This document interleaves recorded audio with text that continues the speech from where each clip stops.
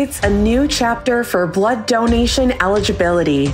The U.S. Food and Drug Administration announced its landmark Individual Donor Assessment Final Guidance, which, for the first time in 40 years, evaluates blood donor eligibility regardless of sexual orientation or gender, while maintaining the safety of the blood supply.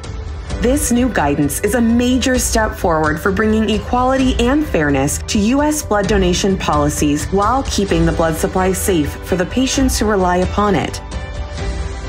With the new individual donor assessment, all potential donors are universally screened using a series of questions that assesses individual risk of HIV, regardless of gender or sexual orientation.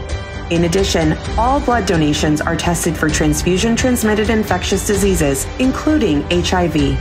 Vitalant applauds this modernization of blood donation eligibility guidance while maintaining the safety of the blood supply.